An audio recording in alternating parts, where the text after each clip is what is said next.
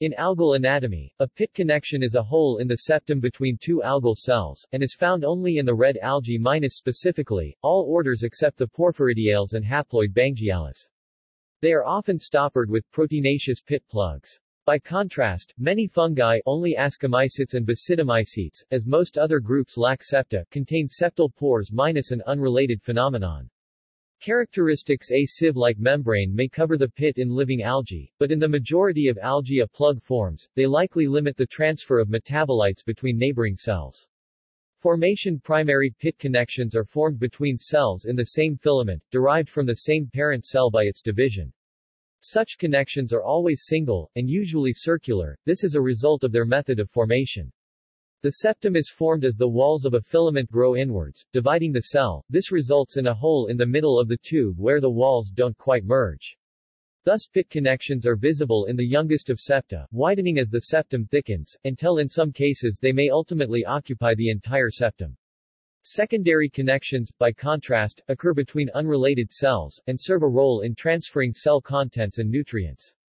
They may even form between cells of different species, as in the parasite Holmcella. References: external links. Transverse SEM images of pit connections in the coralline Synarthrophyton can be seen in Figs. 54 and 60 in Keats, D.W., Chamberlain, Y.M., 1997, The Non-Geniculate Coralline Algae Synarthrophyton Eclanii Fosley, Com. November, and S. Magellanicum, Fosley, Com. November, Rhodophyta, in South Africa, including comparison with relevant types. European Journal of Phycology, 32, 01, 55-79, doi, 10.1080/09541449710001719375. Lower quality, transverse SEM images of pit connections in the coralline Phymatolithon are available on page 138 at Johnson, C., Mann, K., 1986.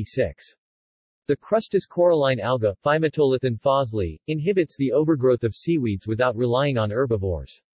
Journal of Experimental Marine Biology and Ecology, 96-127.